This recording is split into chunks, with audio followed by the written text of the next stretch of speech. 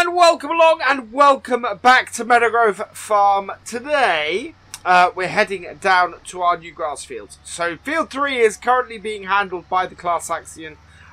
It's being subsoiled. So that field should be ready for us to plant along with field 2 next time. So we're gonna be on the class next time on there.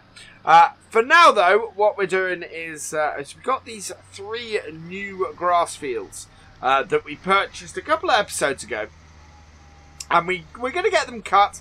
We're going to get some hay made from them because what we want to do is we want to top up our hay.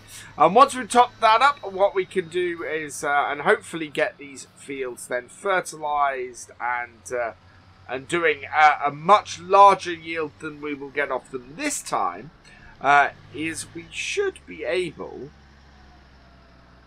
to then make a whole load of silage off them.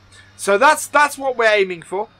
These fields were unbelievably cheap for 3 fields. I am absolutely amazed we got them for what we got them for. I've run a little bit of a test with this Maxim, and it does seem to be able to handle these mowers. So yeah, I'm hoping that's going to work fine. That gate is not going to close with where that is. So yeah, we're going to get these cut, and hopefully we're going to cut them. We're going to then ted them and make some. Why did that not close? We're going to cut them, we're going to ted them, and we're going to make some hay. And in doing so, yeah, keep our cows fed and keep our cows generating milk. Which we do, as I said last time, and we do have quite a contingent, or quite a large amount of milk ready to be sold. So we have got to do that at some point as well. First, I'm going to turn on my rear mower. Switch to my front mower, turn that on as well, drop it down, and hopefully that should drop the rear one as well. Yeah, there we go. Much easier for us to do it this way. And yeah, this is cutting really well, this tractor with these mowers. I expected a bigger issue. I can't remember if we've used this tractor with these mowers before. I think we may have. And my worries may have been a bit unfounded. But certainly this is having no issue with this field at all. And these fields, considering the size, considering we sold the 2 fields we sold to then sort ourselves out and get field 3, we've got a lot of field here. We have an awful lot of field here for the money that we spent.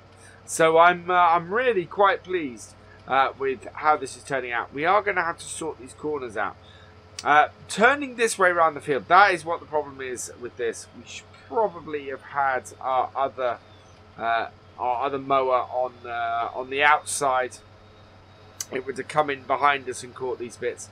But yeah, this is all good. This is actually, I'm pretty pleased with this.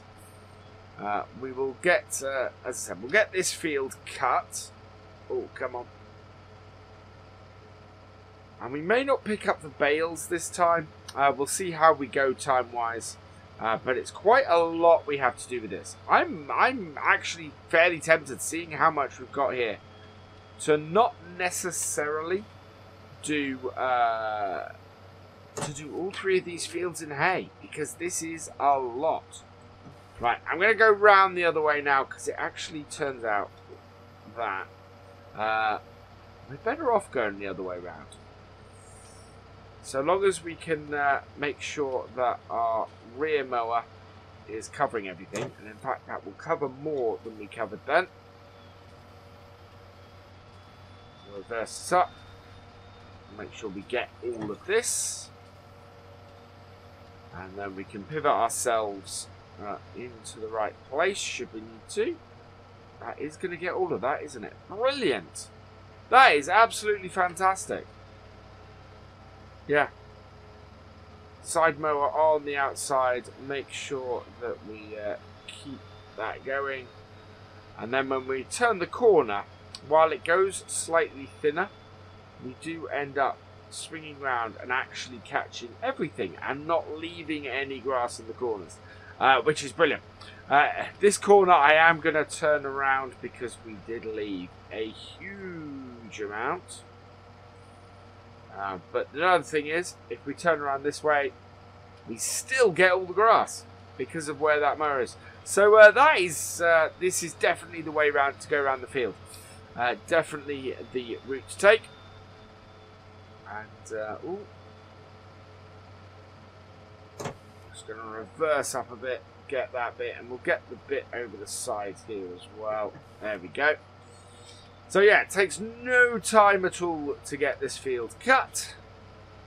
And so what I'm going to do is, with this field cut, we will head over and we'll go and get the tedder.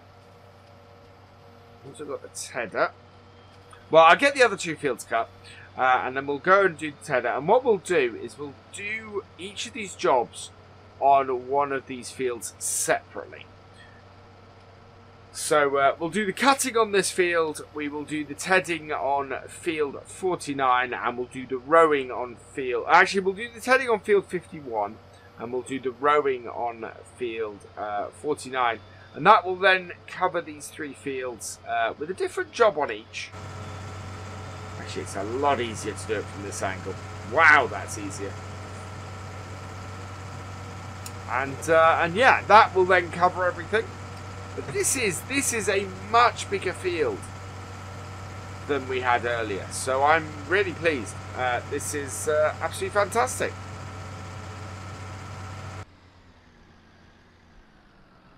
We're back down here now with the tedder, and I've tethered the other two fields.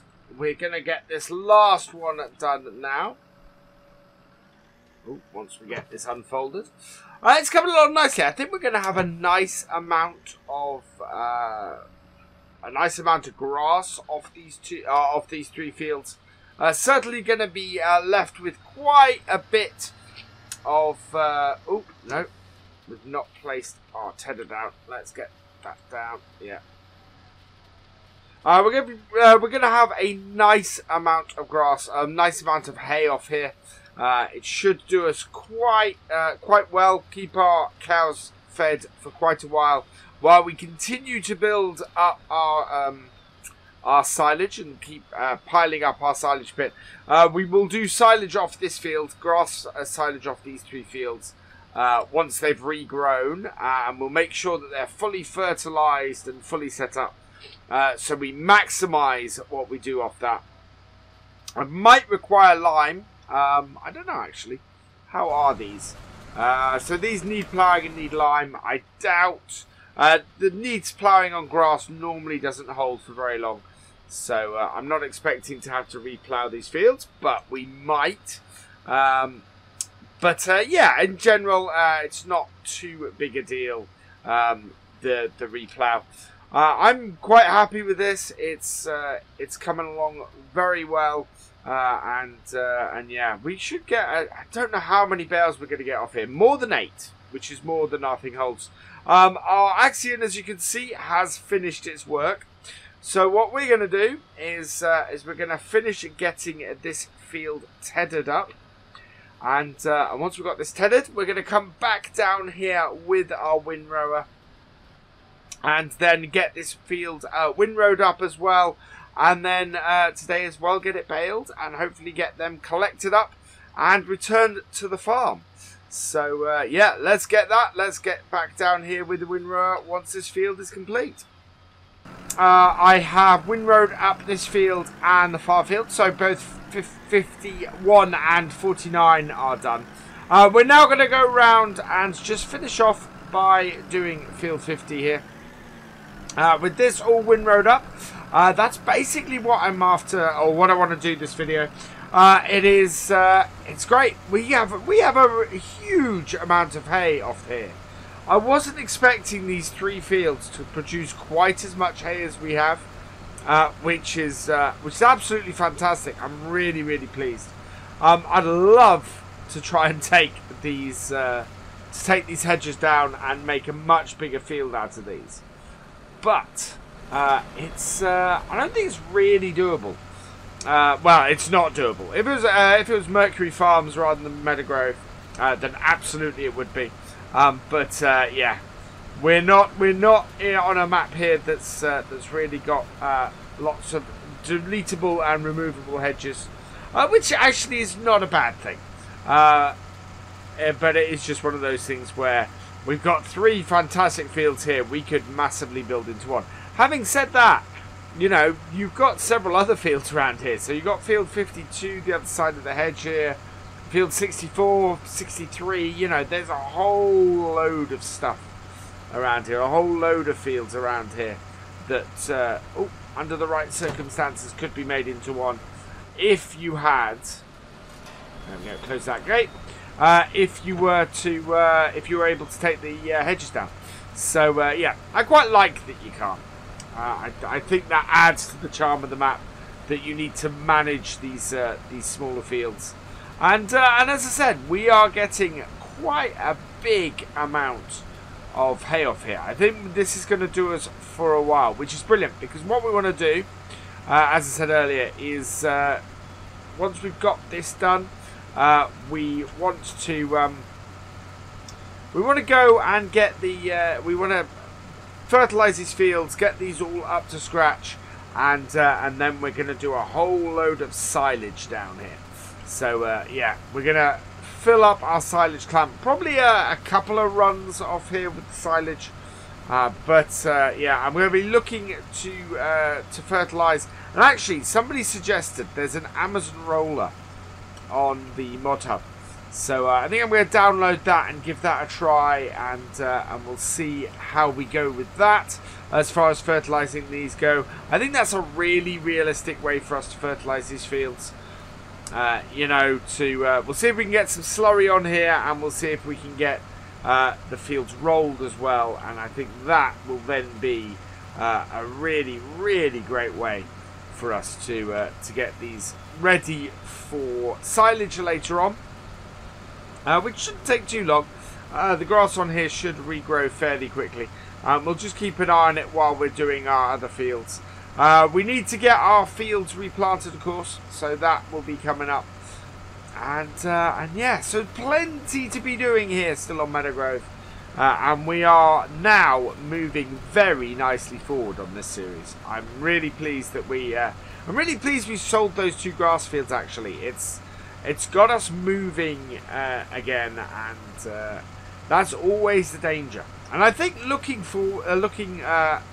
going forward in general, that is definitely something to look at if you're playing this and you're going, oh, I'm not moving forwards.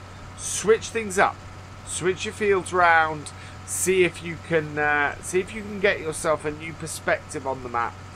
And if you can do that, then yeah, you should get yourself going again. This is a very dirty windrow at this point, but that's okay. Expect nothing less when we're doing a whole load of grass work. So that's all good. And yeah, we've almost finished up this field now. And as I said, there is a lot of hay piled in these rows. It is going to be a good time baling this. So we're going to get this. We're going to get our fields planted next, I think, and then we'll be back down here. We'll get this all baled up and collected. A fair amount of hay down here, which should keep us going for a while with our cows, which is all good news, because of course that is what we're feeding the cows at the moment. And yeah, once we've got this refertilized and resorted, we will be in a position where we'll be able to sort that, and everything will be good and fine and dandy. So let's fold this up. We're going to jump out, because this is where we're going to end this video.